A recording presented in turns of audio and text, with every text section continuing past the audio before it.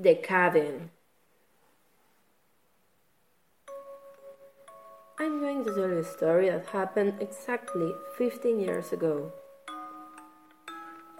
On an unfortunate night, my three best friends and I decided to go to a big party on the outskirts of the city.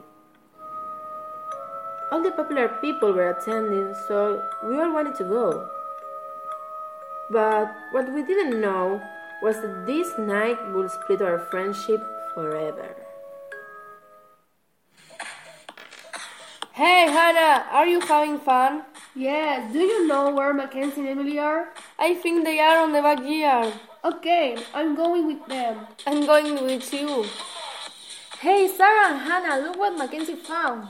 There's a forest back there, and the party is a little bit boring, so... Do you want to go and explore? Yes, why not? Also, the music sucks. I'm going too.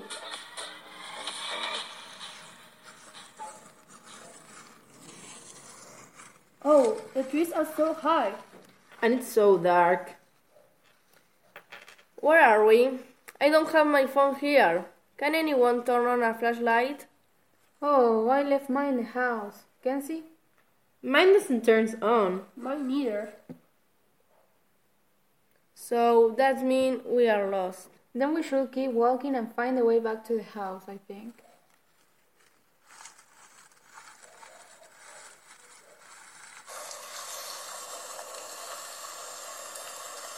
Girls, I think the storm is coming. We should look for a refuge.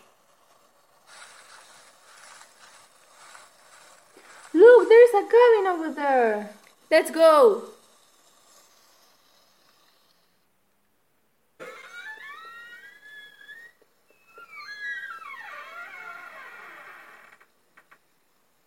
Let's see if the lights turn on. No, they don't.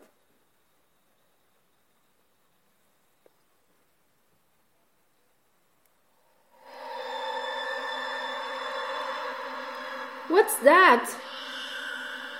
I can't open the door. It's closed. Welcome, my darlings.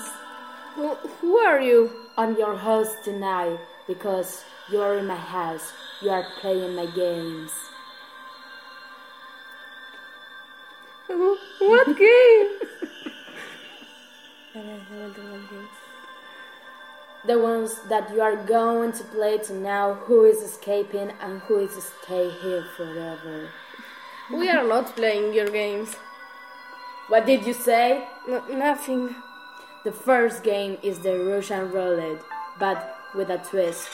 You will have to shoot the person on your left. There is your gun. Now, play. If anything happens... I say play! No.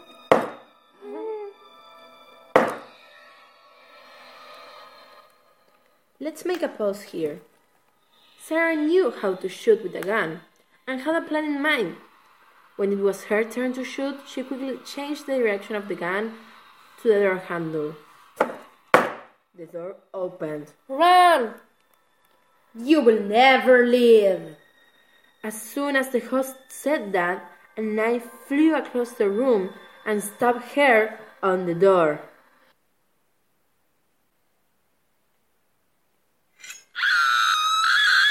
Leave without me! Look for help!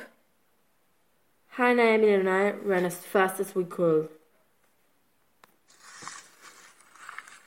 Let's leave up and look for the house.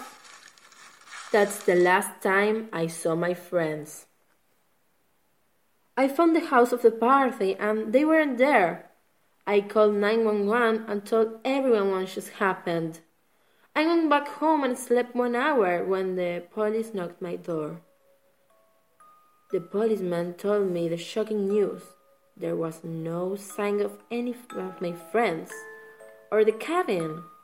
Finally, taking a pair of handcuffs off his pocket, he said, Mackenzie, you are under arrest for the kidnapping and murder of 3 persons. You have the right to remain silent.